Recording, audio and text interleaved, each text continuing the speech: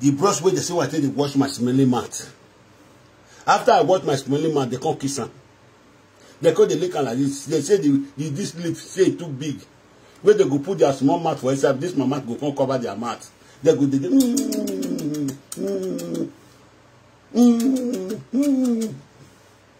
Wasungu, you don't know your mozeno, would do your young boy.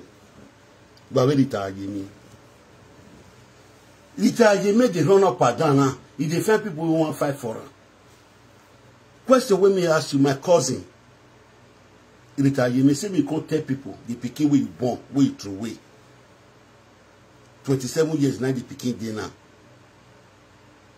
You call your papa, you call your mama in it rate.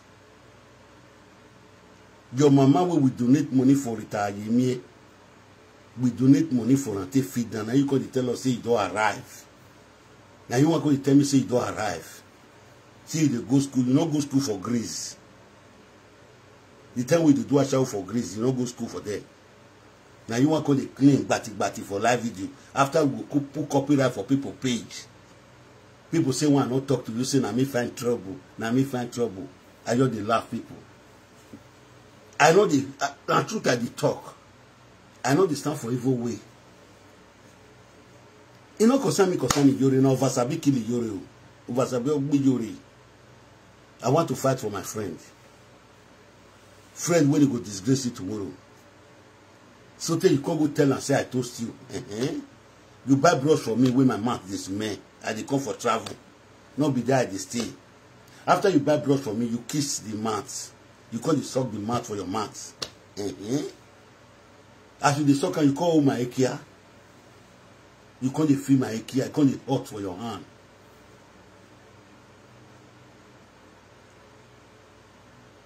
Pramo can't report to me. He can't report to me. Pramo the quarrel with Rita now. You can't go the Sultan. Now I make a follow you. The man say don't forget to say I sleep with you. You don't go confess with your mouth now say I sleep with you. You don't go confess. Woman you don't know where can I would they care me bigger. Would they brush you say you buy brush from me when I take the wash my teeth with this man. And overcome now. I will tell you see na me, the new generation, the messiah of Facebook. Iyore know your mose. Everything we want to they talk and now. Now brush you want to tell people say you buy for me. You wait to make you buy brush for me. Not be made for kiss my mouth. Not be made to suck my mouth for your mouth. Now make you buy brush for me, Iyore mose. You only buy brush for me when my teeth this way. You know Wait to make you go buy brush. Not be made you wash my tongue with your tongue. Now you do. Una akpa me no. Sort of water I'm a woman in one like that. No do ya gbegbo e. No do ya gbegbo e agbon. E ma poru no sugbo e. Rita ye nebe ni gbe e Rita do Usadia ye bring what to Rita people wait for us no say many people no say Rita you mean na evil. People know that they pretend. Even you reach yourself, you know. But me with you not get scores. Me with you not everybody do their own. But this evil ashawo where destroy social media. If I do anything when you wrong tomorrow, go ask me. Woman we saying the teach una better thing, now they took on for quickos. For public, they swear for itself.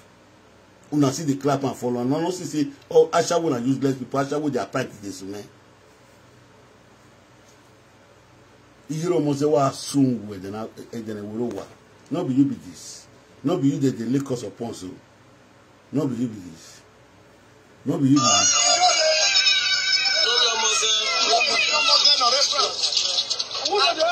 Oh, we have one.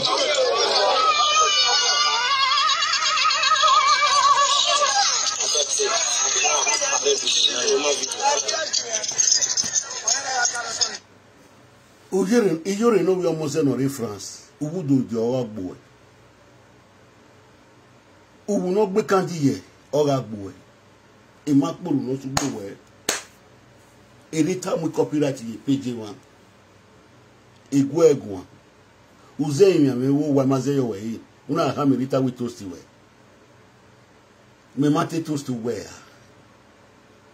ma mu kia me mo bo a bodo ka ma gbon mu kia me mo bo we te kia me big over odon owu de brush me ni apa kon ya ki una ipa kon ni una so akisi nu me what the brush ba we give the brush ni me wu nu me we ma ka ma gbon nu de brush ba we to ga akisi nu me agbon ma gwa no water Iyore no ga su nwu yiro no bi omozo ogun oba ogun ewu no deceive with social media when I women we are away Rita yemie no ma seti kukira no ma seti rivani rai no ma seti rivani je ni aga agbera bi social media ina mudia na ogbe na mudia na wota awe no we se no wa e wa gbe ogo na e wa ya ban ogomena ewa ya ban awo ogogo silipigo egemi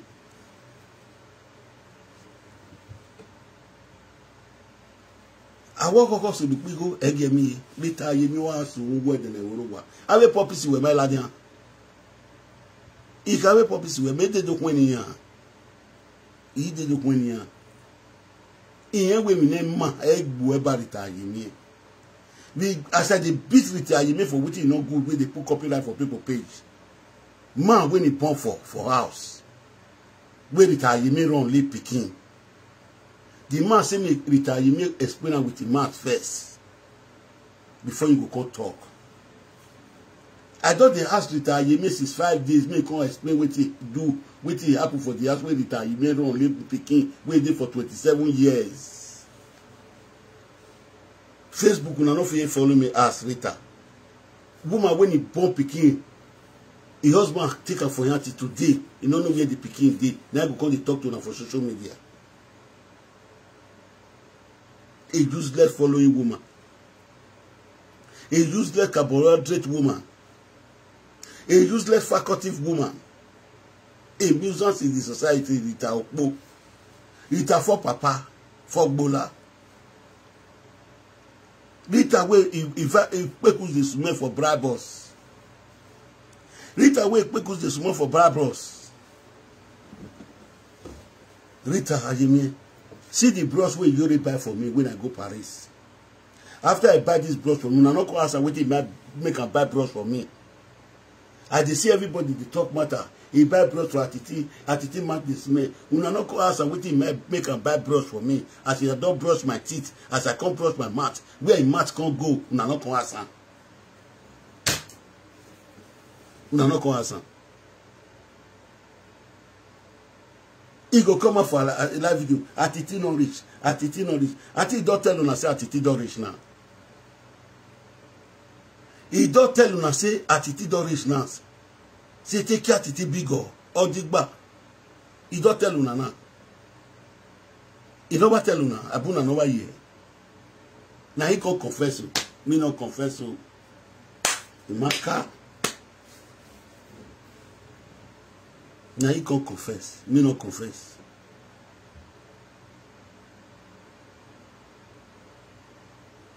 Me not confess. Now he confess. As he don't confess to una now. Una see and say, he just the light to the full meal. They say that waiting woman like.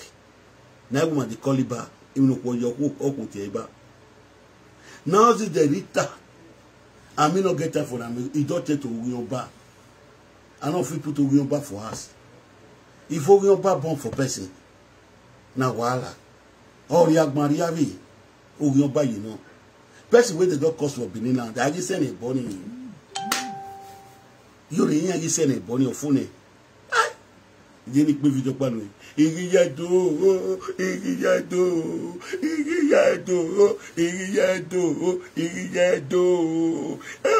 E ma no ti e pa wo fu le. Wa sun. Wa ga video na no go vera. Wa ga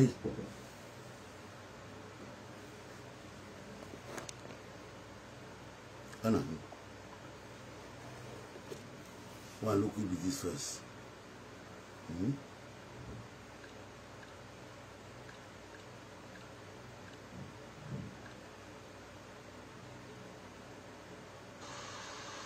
Now is the Rita. I'm not get off.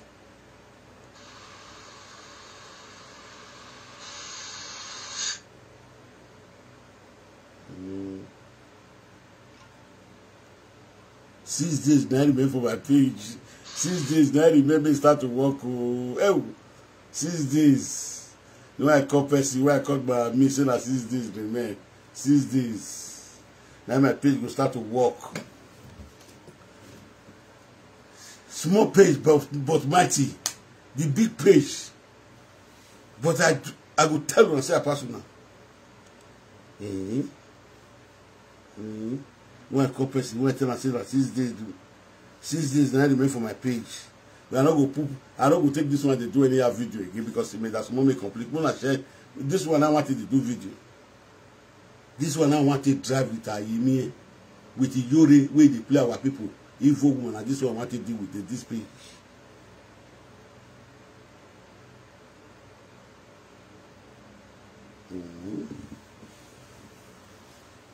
Make una share the video, make it go better. LOG 6 days or you can page you not back 6 days. That's one winner. Hey, 6 days or you can. He went brushing Iyore deme. Edo game at one of them 15 years ago. Iyore come or one way we are in a day brushing me. Or matter which is in a day brushing making our kissing now, making our palmina. A petting guy we are. But the brush is not them. A brush is not them. Me yak back on Anya. Me the way yak back on no beg away brush in my way. A brush is not them in my way. But what if the brush is many yak back on? Or my come back bone ye kiss ununa. Or my come back bone ye got la me. Hello? Who am Rita? America magbon ye kiss nuna bi de brush men e pack on e ga pack on ga we America magbon ye kiss nuna. Hello? Now wow. We wa do ka magbon. E mi no ju we de brush e yoro obi omo ze. America magbon to ga kiss nuna. But you we de brush met we ni ya brush. Uwe wanyo gbenesin. Wuga ya nyo gbeme. Una ze wanyo yo meko, una mumuro kome, ina ze sisi.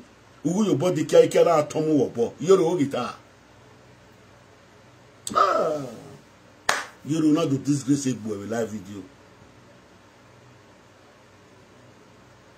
Agbo ya gba we ni oyobo mu ki Atiti. Uwe kis. A plus no ni me mo do ka wo do ka. Iga asiye kenye ni yadi imaiwo.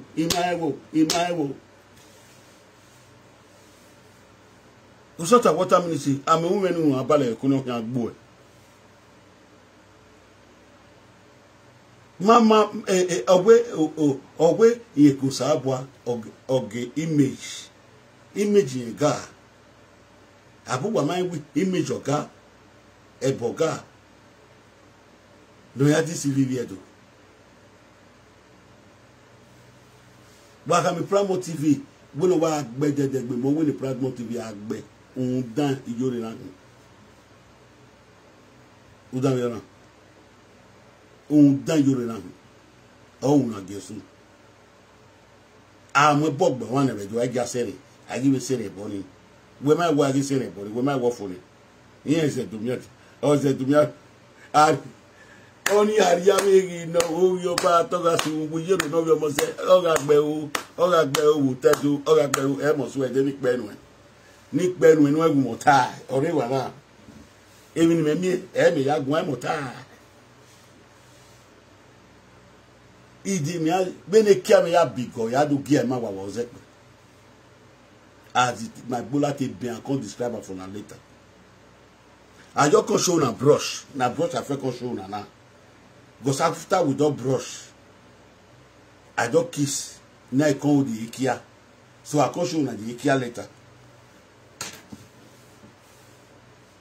Rita, you miss on Sunday. Now we dey tell Rita you me. You wait, mama. Sister Sunday now we dey tell Rita you me.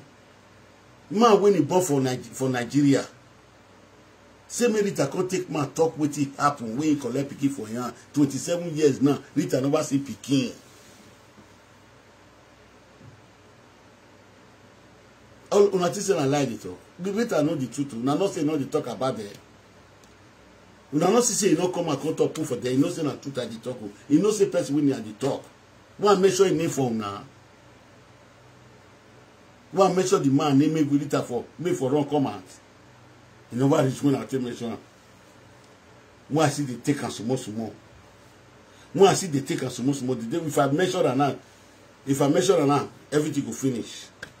If I bring the man come out, everything will finish. It will take like 2 weeks before I start to bring the man. I'll first bring one side of the edge of the man come on one side. One side. I'll first bring one side come out.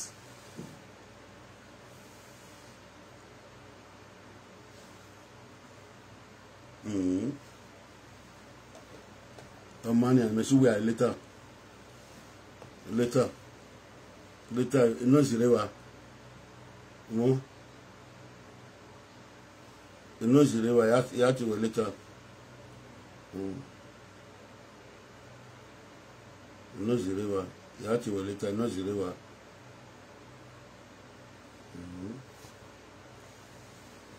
When we strike when we control a page, when we touch a page, we go back where you are.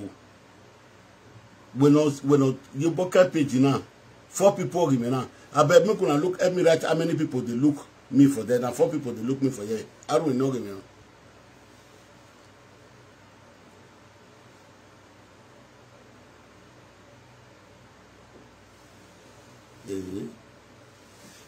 Hello, mama. I dey show people with the brush wey Iyore buy for me for Paris. After I buy a few, after I buy it for me, I don't brush. He can't kiss the mat. He not come tell now wetin make a buy brush from me. We can't kiss the mat. He not tell una. Make don't careful. Iyore almost then also move. Oh, your bargain. Una will know I wear social media now. Every normal car way.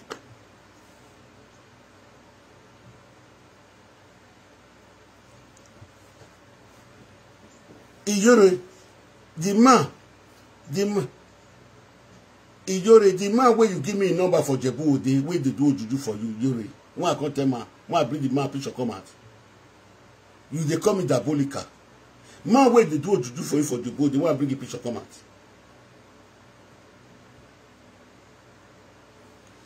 You know, see, as my mind clean, Iyore, as my mind clean, now God give me my paper back. Wait till they say at the bottom, tell me.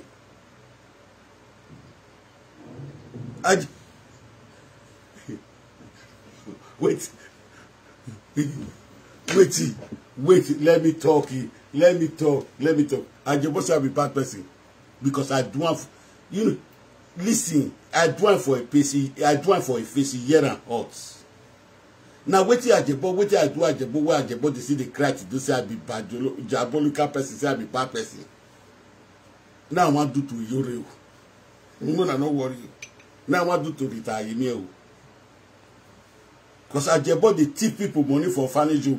Now I can't do it for a say I be bad person, I be diabolical. Now I want to do Iyore, so when I don't worry, when I look me, retire me, we not the shame. We born picking for Nigeria, we not go carry picking. Who's that, Jabo? I dey come, listen. I don't want to talk to you. I don't want to put picking. I mean, with the bossy body for a side now. I don't want to come and Sarah now, because I don't get time for her. You know, say, they are not the park, come and they want to fight for Iyore with Rita now. Me not get time for them. I know you get time for them. Anybody will come in, if I explain myself to the waiting happen finish, I will cut phone. Person not go beg me at all. As I do for Rita platform, just when I explain finish, he want to try to be, and I cut phone, say, a person they come in, I come on for them. Because I will tell the world what happen in case they swear. What did they not do to me? I don't want me to do it to my friends. I will tell the world what happen, what make me. This part are not concerning Iyore. Now, for a big param. You dey hear me, mama? So, because he believes saying if he can disgrace me, no say na he disgrace one follow.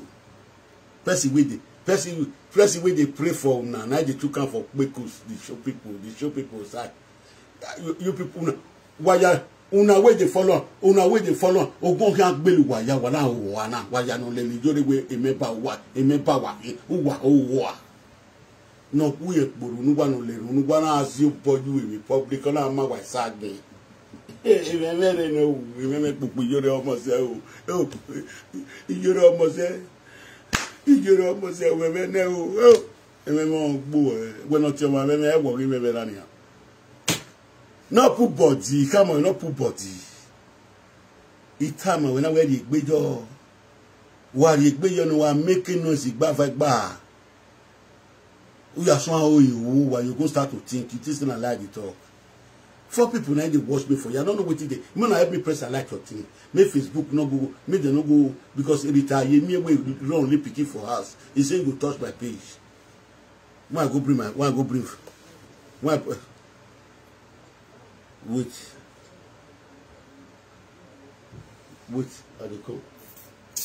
I come I carry water. Why I carry water?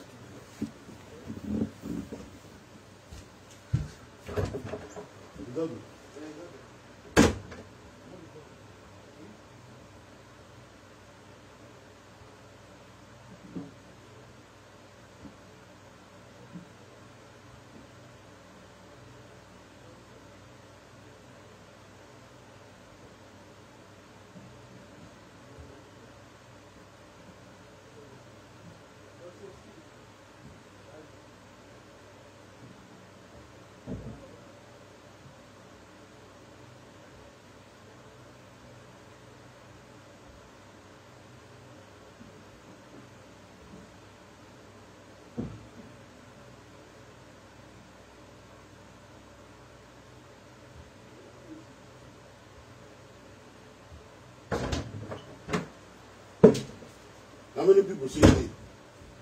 How many people? 70.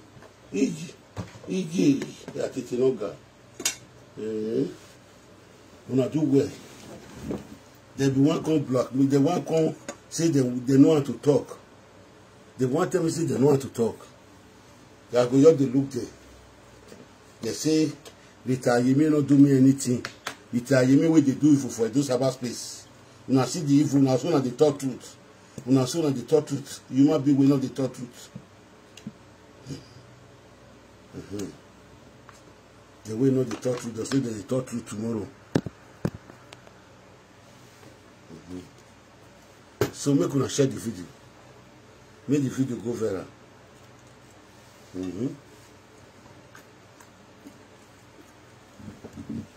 Iyore, you say you can't cook for me. What do you make you can't cook for me? Not be of the, because of the bola way you see, now you call they cook me, you call they treat me like a mama. This is the other way they talk so, eh? You know 7 years baby, or 6 years baby, 4 months baby. Hello? Hello? Now the auntie carry me home.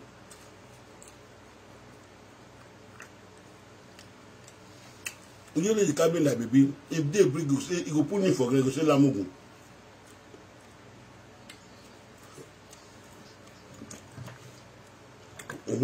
We don't fit talk for life do. Say no be small. Say na me for marry. You talk am. You can't deny.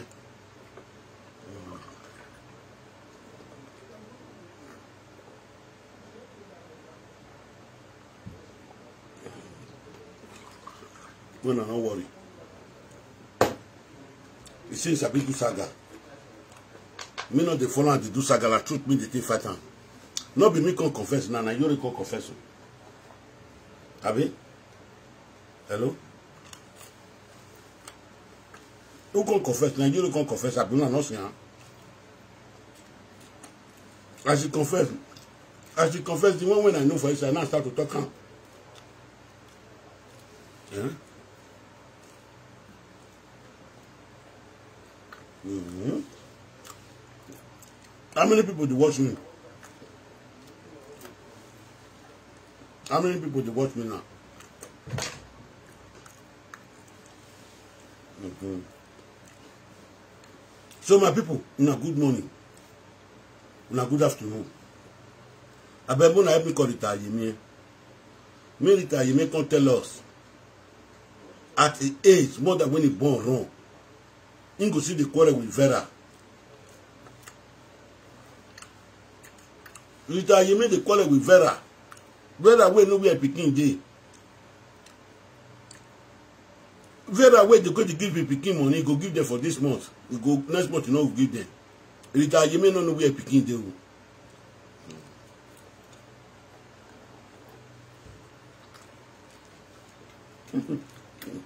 You laugh.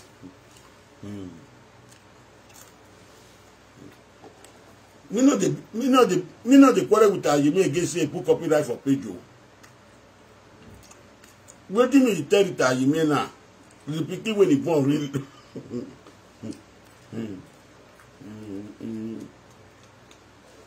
Rita Okpo, for papa for Okpola.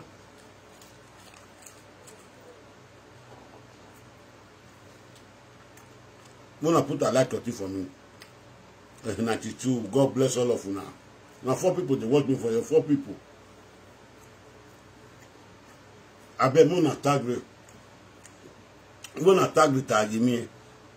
Copyright don't finish now. We don't leave copyright. The pikin where Rita born for Nigeria.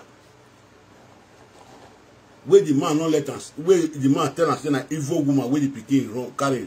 He say, Rita can't tell us.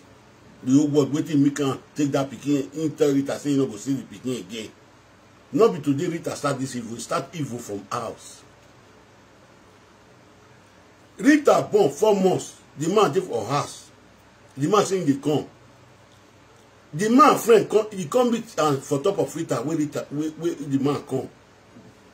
For outside. Now the Jamison. Una di hear me. Neither man swear for her. Say no fit stay for one husband house. The man tell me everything. Say he swear for her. Say no fit stay for one husband house. Rita, you born 4 months. 4 months baby. Your husband go outside. He come meet you. The boy where you born for Nigeria, he come meet another man for he sleep with you for top of bed. When you have to roll that one, you will come out, come talk as they have to finish.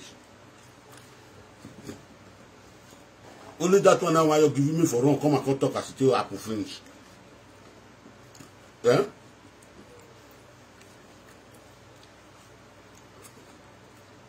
Hello?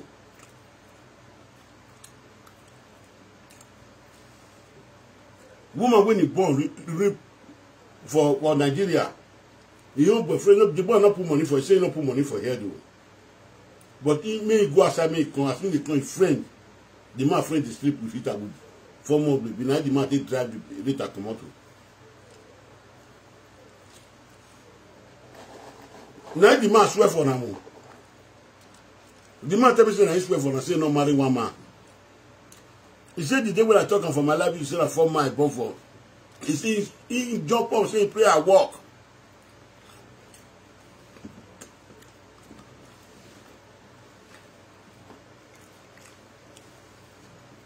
When I share this video,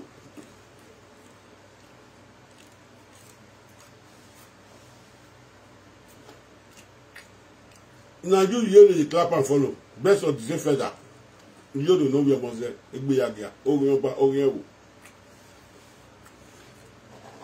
Iyore, The juju wey dey swear for you, nobody to return am again. Nobody go return am again. No. No. Or maybe no return anyway. No. If you know we have here a bit. If you know we have here a bit, you no. Ọ̀nà we gbé ní yàrá ìgbé. Ọ̀nà we gbé ní yàrá ìgbé.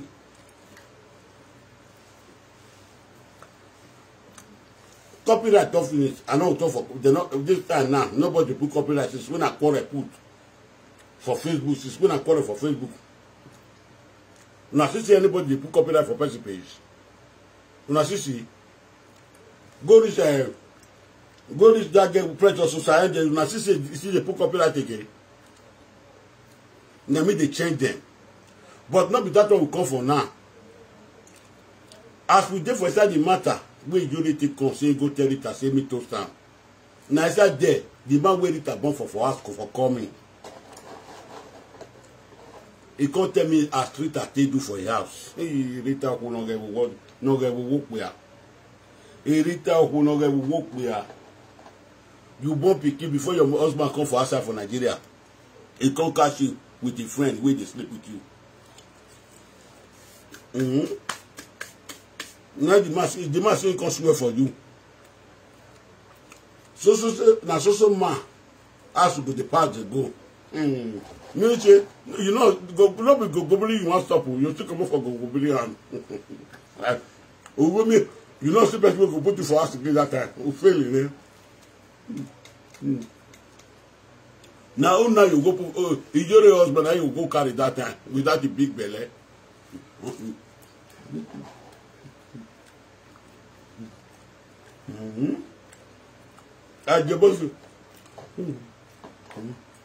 Ajebosu abi Debolika.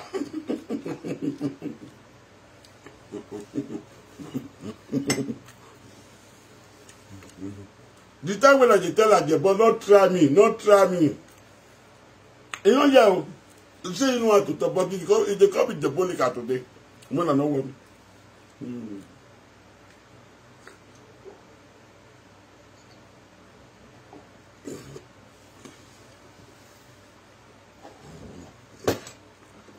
With the water.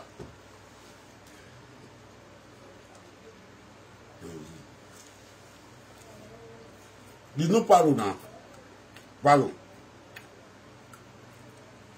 As I want to go learn work, I go tell them. They can't give me paro for 6 months when I go tell them work. Now the paro now they go to learn work. Tell me how they take better pass me now. Then when they take baby, they go school. Another man picking.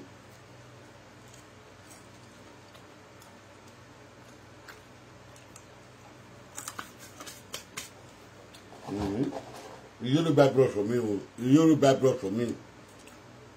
When I go Paris, you don't almost buy brush for me. The brush will buy for me very strong. It peel my tongue. After I got brush, you can't give me tongue I put for max. As you give me tonton, Iyore know how to kiss. Iyore go out kiss.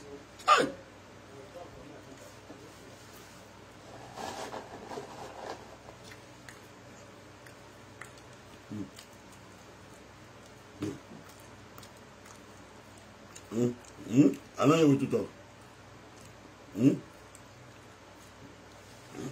No, don't worry. When Iyore handle me for kissing, oh my head because they make good. Any kissing,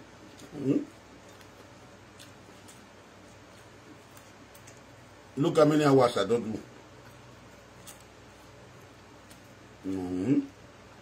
Only they beat me this morning, I never eat. When I chop this food, why I chop this food before I start? How many people they watch us?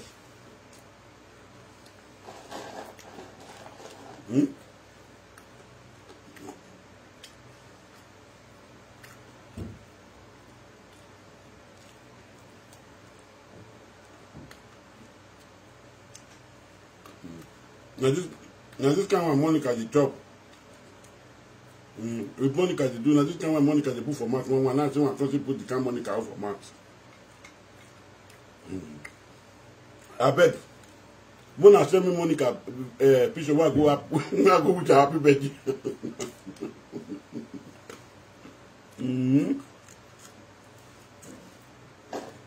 Rita, you make your come out. I beat Monica. I go sit down for you if they do video. I go to watch and say, this girl get me that problem. You get me that problem. First way beat your mama, we go the back law for. We beat your mama, beat your papa, we go the package there. Lolo nitro. Lolo, why you go? Now you be owner of when they got that company.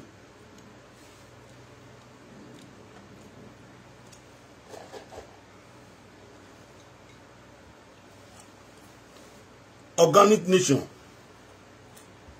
As organic nation good rich. As organic nation good rich. Lord of course say I beg. We will not shame you. You go the package mama Rita, you go the package down. And I adele judge ne, and I adele be une. Ya kamuwa. When I do be you say, I tell you do table, or you do table. Done. Now, my people, you know they say the best one for sell near markets. They say the best one for near market, they go enter some markets. My people, I beg, Muna tag Rita, you make one. Muna tag and come. May come tell us. The pikin wey run live for wey the man not run live am, he not run live am. I don't fit down to the man tell me na so I go take talk, I no fit talk lie.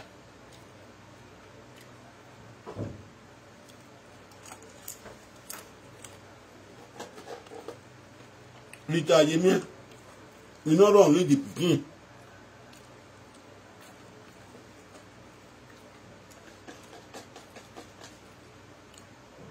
As the man come meet am, the man saying they come Rita, you may run carry pikin go orphanage home. As they come, the man jam say, where my pikin? Now I got to beat and now I can go for orphanage home. Now the man carry the pikin. Now I carry come out today. Because man come to sleep with Ayemi. The man friend, we born for Nigeria, the man friend come to sleep with Ayemi.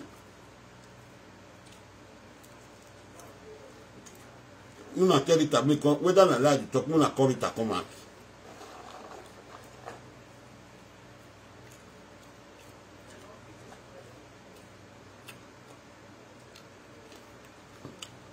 You not call it a you may come out. If I don't eat now, go brush. The brush will Iyore buy for me. Okay. As he buy this brush for me finish, as I don't wash my mouth, can't kiss my mouth.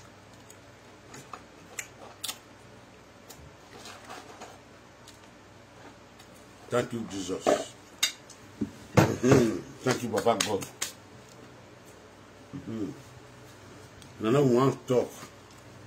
I want to tell you, I never do this kind of thing before. This morning I never eat. God. The stomach goes to every year, the stomach goes up.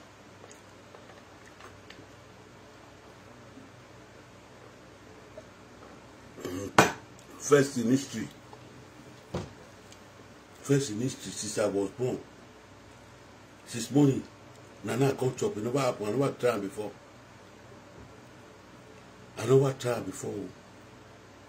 Huh.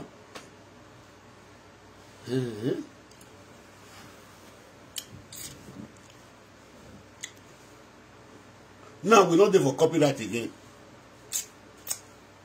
Waiting with the house with the you may not can't tell us. The man say if Rita can't talk, maybe Rita can't talk as in the pikin they carry the pikin liver, then I go put them for line. The master go put them for line. If Rita don't talk, if not truth, he talk. If not be truth, he go talk in your own part. Rita fear not let her come out again. Atiti illiterate. Atiti illiterate. Atiti illiterate. Your papa go school? Who school your papa go? Rita, you mean who school your papa do? Come tell us. Who school your papa go, Rita? You mean come tell us. Who school you go for Nigeria? The girl who na go school, he tell us where you for stop that day. You don't even get certificate of primary 6. You don't get primary 5 results, Alabama is primary 6 results. You don't call it a year work for Europe. You dey go school, The school where you go, we not see where you for where you pass enter the school. We not see where you pass enter the school. The man will swear for you for retire. The man will swear for you for Nigeria. Say you know if you stay for one house, my house. That's why they tell you now when they marry another man wife so. Another man wife. And they tell you say all those men they lay curse upon them. And they tell you say all those men they lay curse upon them. If the man not come tell me now say in lay curse upon retire me, where retire me born for house. He say me go outside, come back. I say they come, your friend they sleep with Italian.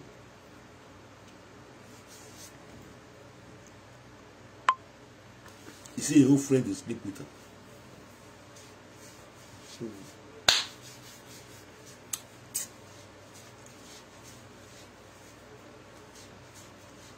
He say your friend they sleep with Italian.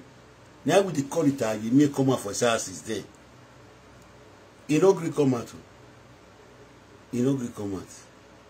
This one, Rita Yemi, the video where he take confess, you know they go to give him mama money. Video where he take confess, say you know they go to give him mama money, confess to Iyore. He confessed to Iyore. The time where they bring him mama come out, now he confess, say you know they give him mama money. Oh. See you no get take up at the talk so. See you no get take up. Now organic cream. Good Samaritan for those cyber space. When they talk say I go to see I go to cry. Say I love her so much.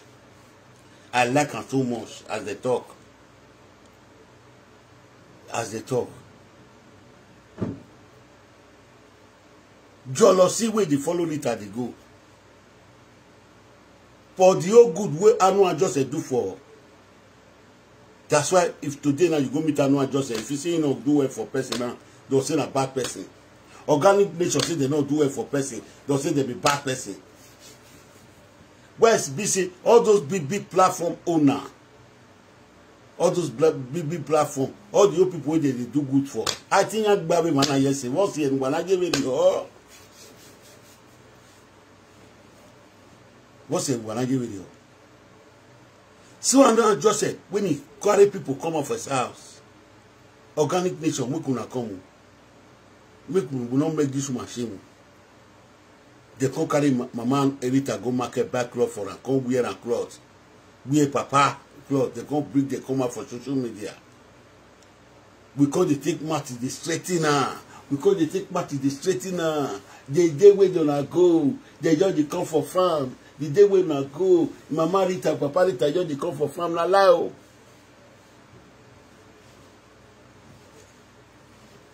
Na lie.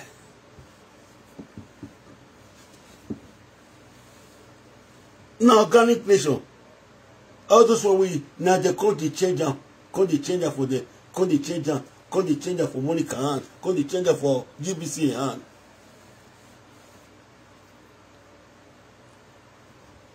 See, another one don't come now. Another one don't chele. The man where Rita born for us, he don't call me. Now my cousin. As I talk and the day when I go draw the man come out, I go shake, say Atiti no ga, Atiti no ga, Atiti no ga. When I go, where the man go come. Now let's 7 words.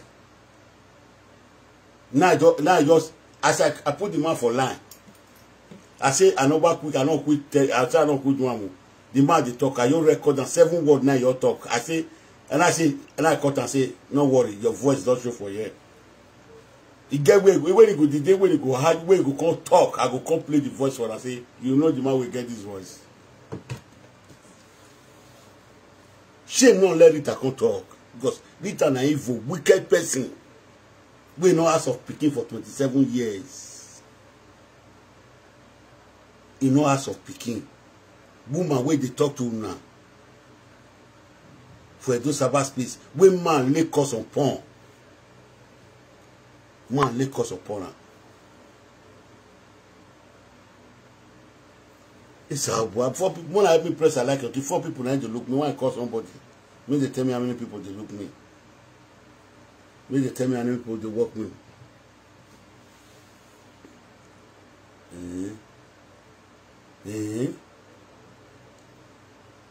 If not the page, the time with this name, the answer uno be color. People know they follow the page. This is not carry. Let me see you come later. One house person, how many people they watch me? Now wow. LOG. Ayo. Anytime you me 8 years wo work is more than 1 week a day. The man will not do time agbon. He will not see any name or more. Olaja no the matter na ati ebonigbe e boloti na gbe. A man where a retire or won't done away a lot in a beer. Or what ye when ye are doing Veki, ye TV, ye the way ye did. Or seeing not the Bible, Louis Kirita, ye may be better.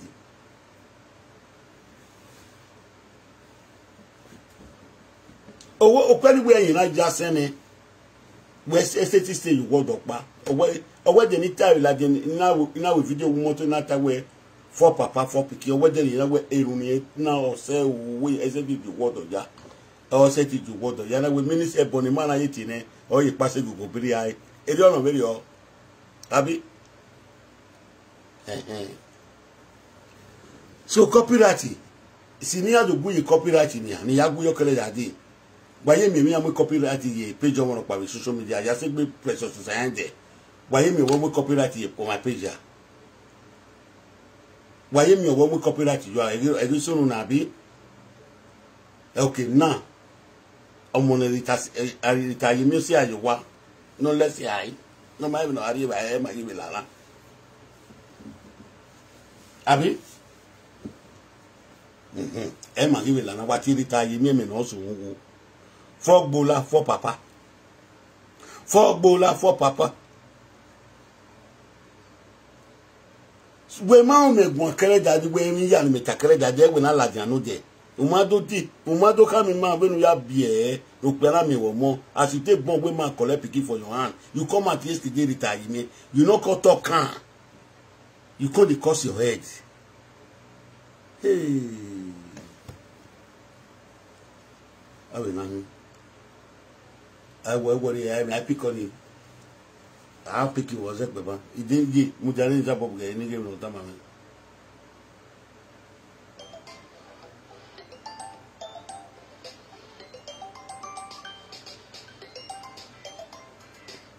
Hello?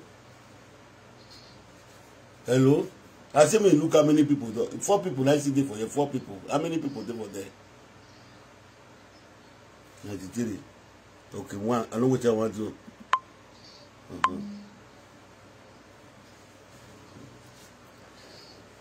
Now Rita give me and the way to make on reply me as he still only picking.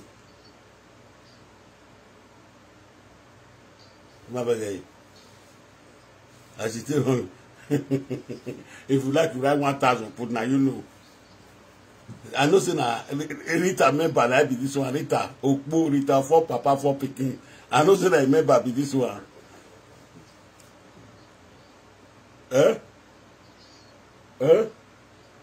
Maybe any good as the writer that they make guess of me so good.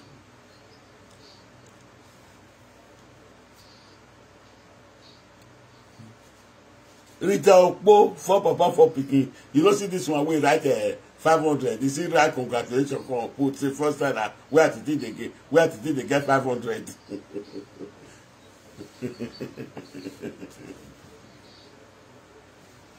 Oh, my people, Rita, you mean now you born for man? We man not let us see picking because of your dirty character. Now you sick on the top of people. At the corner, I'll call you back. I'll call you back. I'll call you back. Eh? And now, wow. Hello, Genogi.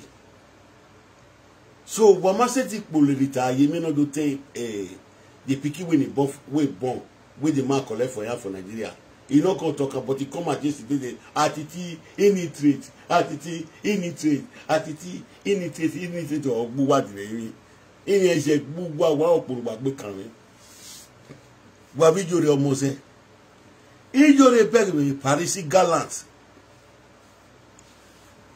Or beg me, Paris gallant. No, that's Jew of life video way. Even in the attitude. Maybe even when you bow, or not you buy you wa, a bomb you wa. A brush no them in Paris and a brush no them 15 years ago. He get a brush no so a kiss him na. Edwe ga pa me mewu.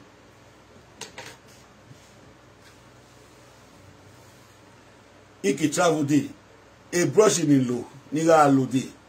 A brush ni ga low. A woman we say. Ona dog Africa shop be no wegbe. Or when ka boy. Your time we brush me, my we say, or we brought wild luona, or always supermarket in a or woman of Nigeria on our dairy. Make it your brush. Eh? Hello?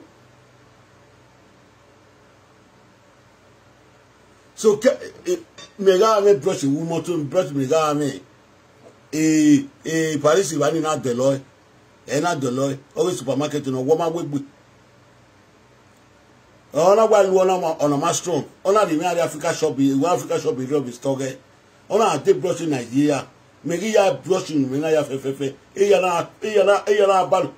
E ya na bal me go. Megi ona wa ri ame le wonu. Ona so akisi mi ame. O fembo.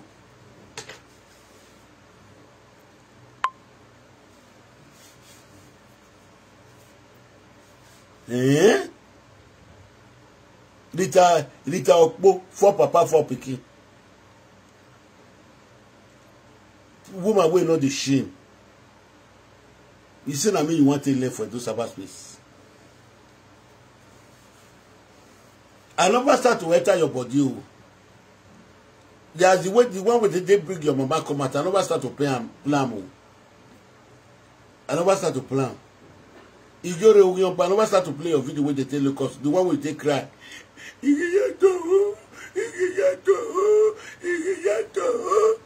Wasungu.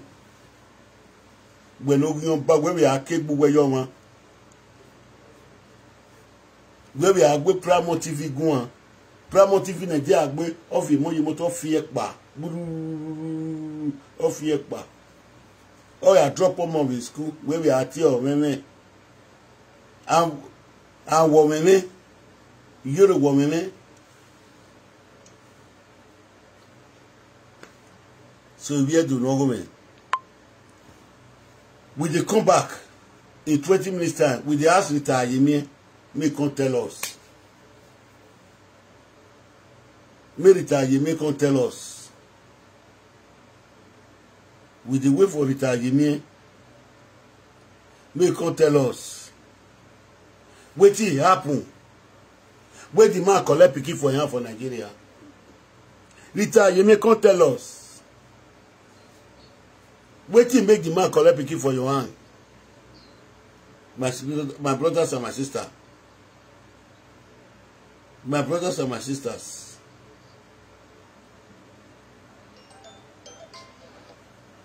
My brothers and my sisters.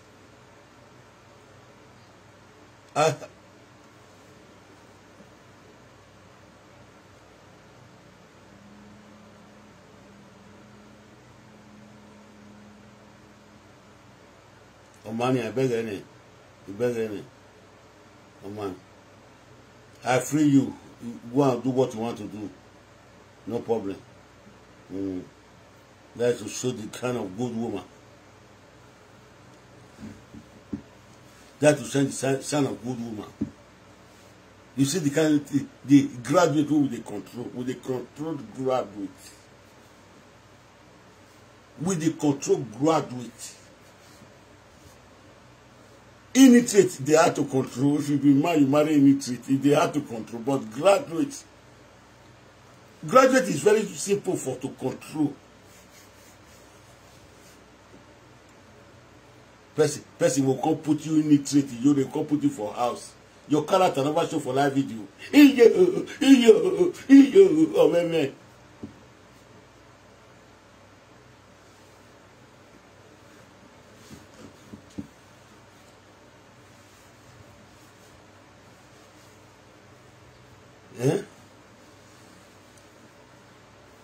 You know, see, in it, graduates, they are very easy to control as a wife. Person will come put Iyore way being in trade for house. Not because they make clothes everywhere.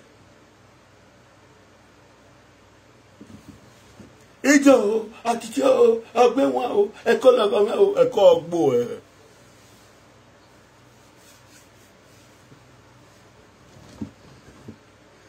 You know, see, me never start to play the video where Iyore do. I never play any video where they do. Now my matter take first they beat their first. Now my matter first they beat them before I come bring their video, call they analyze them. Abi,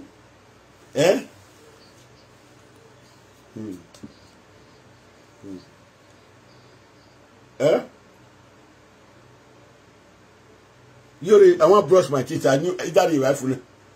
I don't know it now. I want to brush my teeth, Iyore.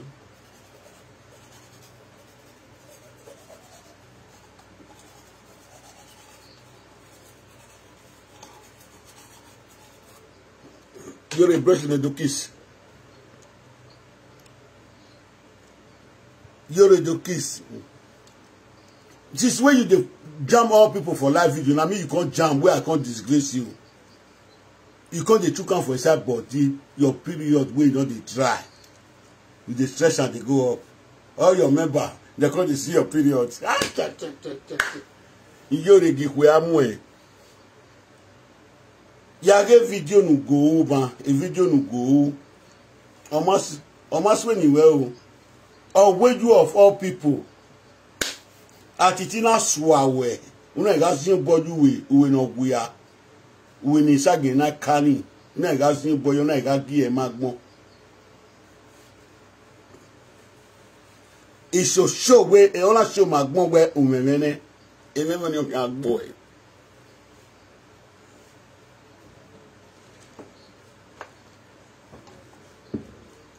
Okpa ka do work in wedo no de. Okpa ki set do work in wedo ni. Emila ki set do work in wedo ni. Iyan do se boy we mama Rita gbo. Uwe gwa agwan we seni. You are not a condemned woman in the society. And we no longer look in Iyore. Egboni obi gbo ebere we no je na wo sa abo we se rere kwa fu wa o egbo na ya o meme na ya do mu yo wa. Una know they talk say we go chop money, we go chop money. Una know the dirty character wey dey show for we go house. How many times you don't see Iyore don't cook for man? He don't cook for we go dey show am. As me dey show my me wey be man, I dey show my kitchen. Even though the kitchen not clean. Listen, you dey listen to me. Oh God. Even though the kitchen not clean. I not be woman. If woman don't do for the house, the kitchen go clean.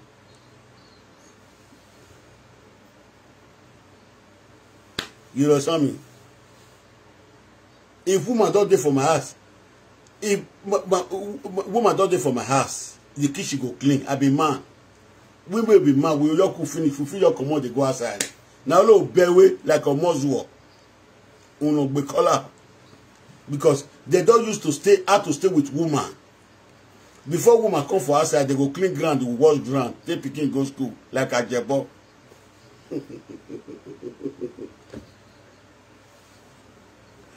I just say I be diabolic. The first day when I start to see me for this life, wait till I see me see. Wait till I see me see the people of the world. Not be when I go swear for stone side, not the whole world see. As you see that one, you know what I take come. Now diabolic I take come. So if you want to come follow me, do something. You have to be careful. Abi?